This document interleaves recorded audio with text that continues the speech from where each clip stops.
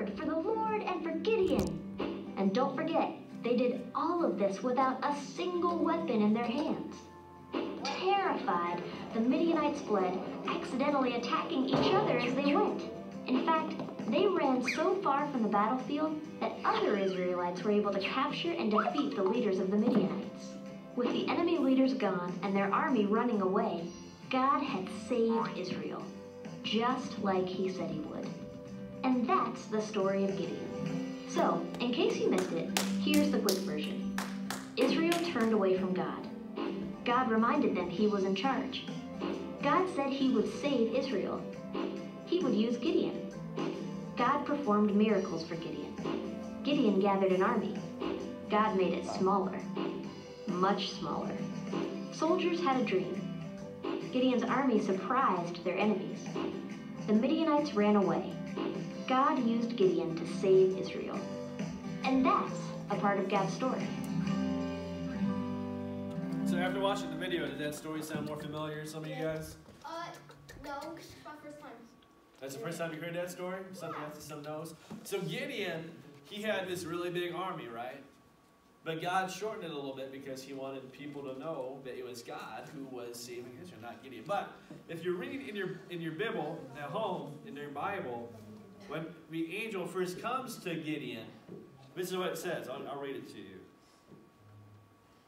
Where'd it go? Oh, yes. It says in Judges 6, when the angel comes to Gideon and said, God is going to use you to lead the people and free the people, Gideon said, listen, my family is a very small family, and we're not very popular, and I am the least important person in my family. Gideon didn't think he could do it. Gideon didn't think he was qualified to do what God wanted him to do. If the people came to Gideon, or if the people, the Israelites themselves were looking for a leader, nobody would have probably picked Gideon. Just like nobody would have probably picked Deborah.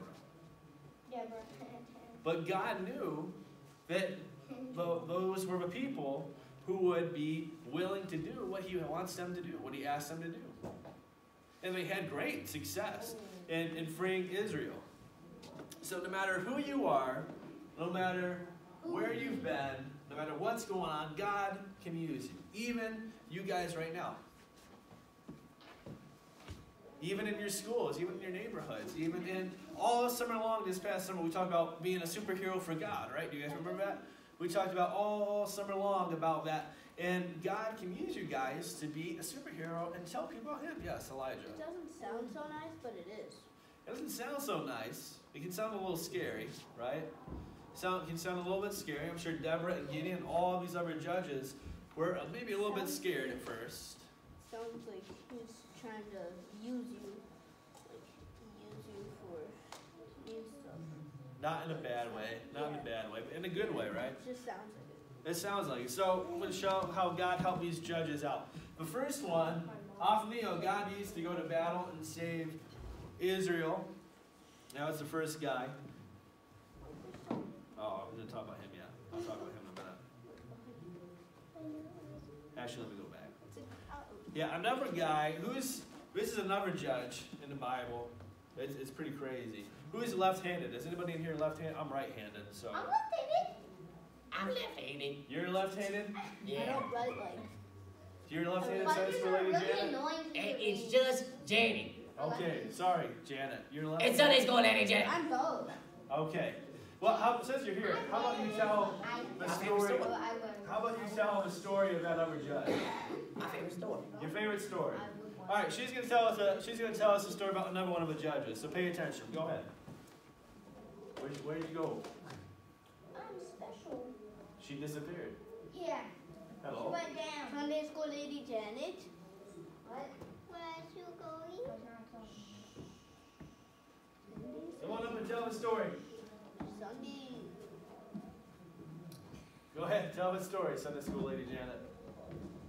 All right. Well, I'll tell my version. Okay. So, there was a judge named Ehud. Everybody paying attention? His name was what? Ehud. Ehud. He was left-handed, right? The Bible talks about how he was left-handed. Yes. Okay, go on. Now, Continue on. there was an evil king, right? And Ehud was going to save the Israelites from the evil king. See a pattern?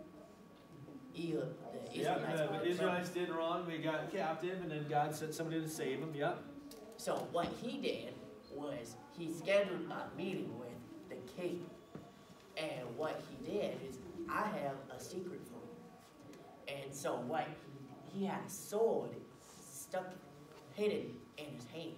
And when the king was fat. That's what they did. Josephate. No, it No. wasn't Jehoshaphat. That's like my sister. His name was Eglon, wasn't it? Yes. Yeah. And so tell what Billy. Ehud did was Go ahead. come here. And he stabbed him right in the belly. Oh my God. I bet that didn't even hurt him because Maybe there was so I'll much get fat. And on then- that way. And then he left. Wait, so can I do that to my sister? I bet it And didn't he, even no, hurt the no, fat. no, no, no, no, no, no. And then, because the guards were outside, because the king said, leave us. They thought, you want to know what he thought? What? They thought they were pooping. Oh, okay. Goodbye. So let's go, lady. Janet, you should not be telling Bible stories ever again. Yeah, okay. Bye. Thank you. That's enough. Thank you. Oh, stop it. Stop it. Stop it. I mean, she's not wrong. It's crazy. It's in Judges. But yes, Elijah. I bet it didn't even hurt the fat dude because it was so fat. Ah, well, yeah, it He talks had too about much it. fat right there, right here. So, she's not wrong. It's in Judges 3. And Ehud was a left-handed man. And it was something that was distinctive back in the Bible times. It wasn't very common. It wasn't very common in the Bible times. And so often we can see our unique characteristics. You guys all know you guys are all unique, right? None of you guys are the same. You guys are not robotics, or not robots. You don't all look the same. You don't act the same. You don't talk the same. Yeah, that's like me and my friend at You're school. all, yeah, like our friends at If school. one person like being rude to us, we jump them. Oh, yeah. Don't be jumping people. But we can see our unique characteristics as Like square bad curves. things. People can say, man, I'm not like so-and-so. That's a bad thing. And they can get all sad and upset about it. But we should not complain about our differences. We should use our unique abilities to help people and to serve God. Ehud did. He didn't complain that he was left-handed, but all his other friends are right-handed. He did what God asked him to do. So, like we talked about, Ehud was left-handed and not come back then. God makes all of us different to do the job he has for all of us to do. And Shamgar, God used him to help defeat the Philistines. We talked about that earlier. Deborah, I talked about this already too, was a leader who was a girl who was way different back in those days. People thought God only used men, but God can use boys and girls. Boys just have more upper body strength. Yeah, that's not true. I know some pretty strong girls who have Hey, more hey, strong than hey, me. don't So, talk yeah. about Thea. So, God can use boys and girls. And we talk about Gideon, about how his family was Gideon was like, my family's not any good. I'm least in my family. But God still used him in mighty, mighty ways. And then Tola and Jared, God used to have 45 years of peace, where everything was okay. Everything wasn't too bad. It talks about it in the Bible. How every time as judges, we're not so bad. Then Jephthah, God, he had a really, but people bullied him for his family background. I never got bullied. These guys came up to Jephthah and said, hey, it's in the Bible. I read it this week. They pretty much bullied him and told him how he was no good, how his family was no good. I want to get bullied. But then when they got into trouble, when people came and took him captive, they were like, oh, we're so sorry. We're so sorry. Can you please help us? And he ended up helping them. But God knew everything about him and still used him. I know sometimes we make mistakes, right?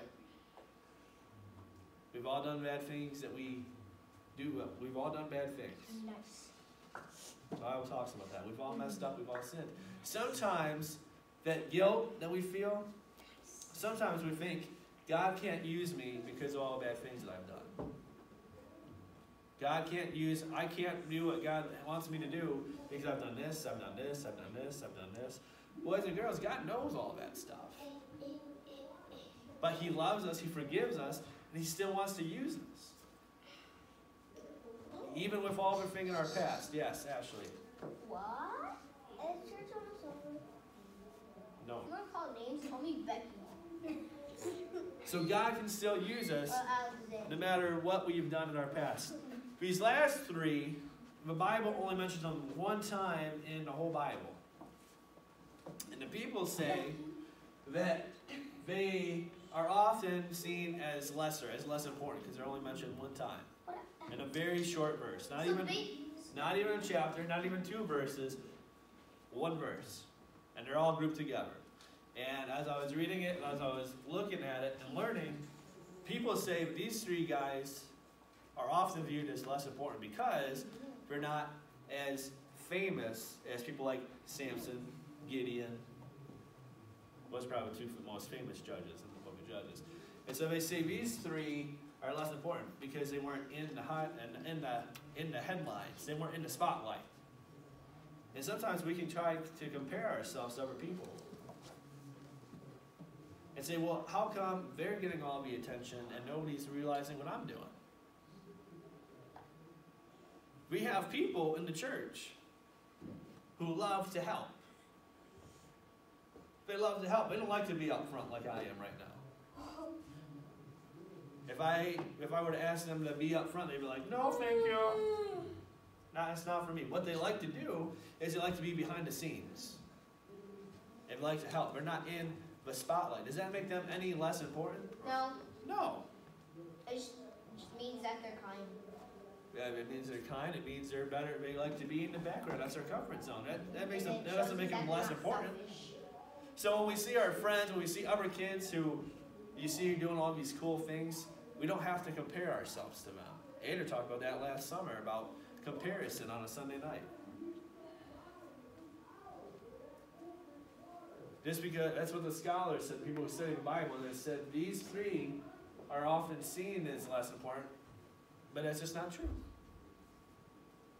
And God still used them in mighty ways, even if they were only mentioned one time. And as a matter of fact, they also say that these 3 guys were judges way longer than anybody else.